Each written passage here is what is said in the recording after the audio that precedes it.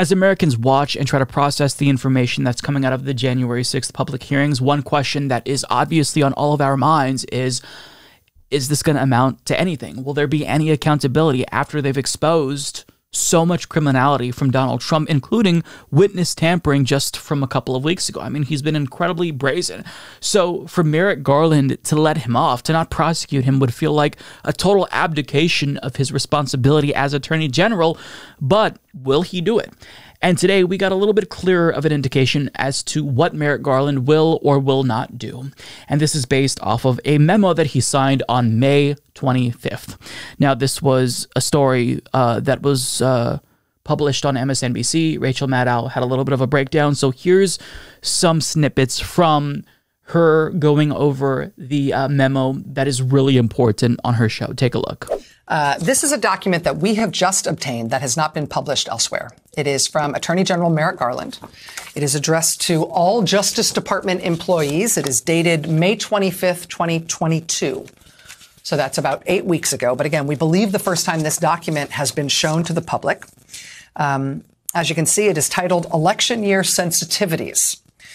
Department of Justice employees are entrusted with the authority to enforce the laws of the United States and with the responsibility to do so in a neutral and impartial manner. This is particularly important in an election year now that the 2022 election season is upon us. And as in prior election cycles, I am issuing this memorandum to remind you of the department's existing policies with respect to political activities. And again, this is a memo that is from Attorney General Merrick Garland. It has his signature on the top of it in blue ink. And now get this. Finally, department employees must also adhere to the additional requirements issued by the Attorney General on February 5th, 2020. February 5th, 2020. Governing the opening of criminal and counterintelligence investigations by the department, including its law enforcement agencies, related to politically sensitive individuals and entities. See Memorandum of Attorney General William Barr, February 5th, 2020. Any questions regarding the scope or requirements of the February 2020 Attorney General's memorandum should be directed to the Public Integrity section. February 2020, Trump Attorney General Bill Barr put out new guidance over and above what all attorneys general had previously said. And what Bill Barr said in February 2020 was specifically that, in essence, nobody's allowed to investigate anybody connected to a presidential candidate without his permission, personally, as Attorney General. Barr's memo from February 2020, the language of it specifically, it said, quote, no investigation, including any preliminary investigation, may be opened or initiated by the department or any of its law enforcement agencies of a declared candidate for president or vice president, a presidential campaign, or a senior presidential campaign staff member or advisor, absent prior written approval of the Attorney General through the Deputy Attorney General.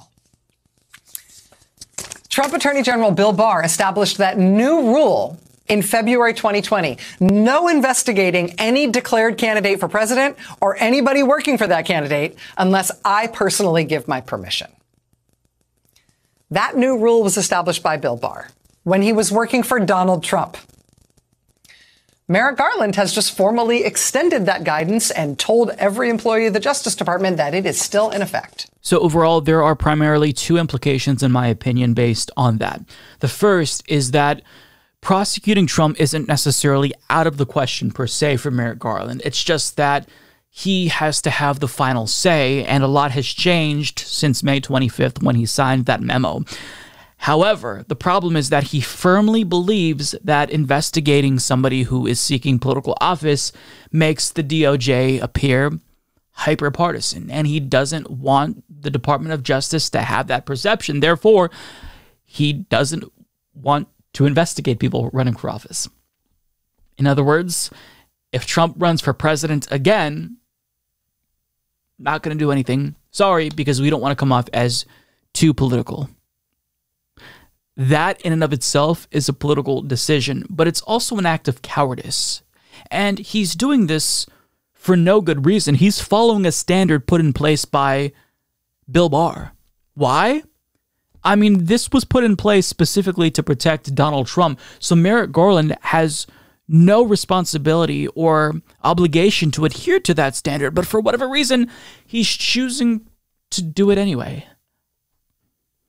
Look, if I'm Biden, I'm exerting maximum pressure on Merrick Garland to resign if he doesn't do what's necessary, and that is prosecute Donald Trump. The evidence of criminality is overwhelming. And so if you don't prosecute Donald Trump, then you are literally telling the American people that presidents are above the law.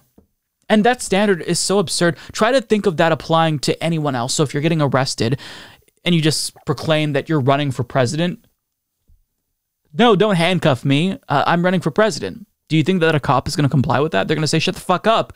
And they're going to shove you in their car. Because that doesn't work with normal people. They don't care. They're not going to think that it's coming off as too political. If you claim that you're running for president and they targeted you because of your political affiliation, that doesn't work on normal people. So why does this work on elites? It's preposterous.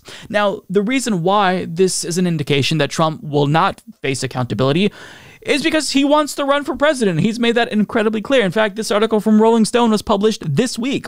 In recent months, Trump has made clear to associates that legal protections of occupying the Oval Office are front of mind for him for people with knowledge of the situation, told Rolling Stone. Trump has spoken about how when you are the president of the United States, it is tough for politically motivated prosecutors to get you, says one of the sources who has discussed the issue with Trump this summer. He says, when, not if, he is president again, a new Republican administration will put a stop to the Justice Department investigation that he views as the Biden administration working to hit him with criminal charges or even put him and his people in prison. The former president is motivated to announce early, even before Election Day of 2022, in the hopes of clearing the field of primary rivals. But GOP leaders, including some of Trump's closest advisors, don't want him to declare his intentions until after the midterm elections. But as Trump talks about running, the four sources say he's leaving confidants with the impression that as his criminal exposure has increased, so has his focus on the legal protections of the executive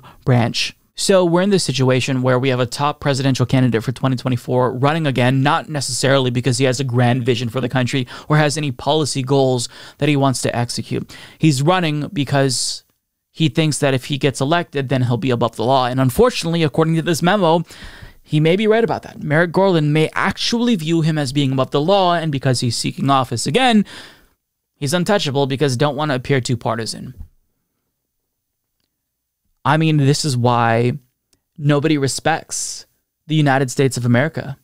Its own citizens view this country as having a two-tier justice system where peasants are arrested for committing crimes that elites will never see a day in jail for if they commit it themselves. And we're talking about sedition here. We're talking about inciting an insurrection, tampering with witnesses, and all Trump has to do to escape culpability is run for president? Whew.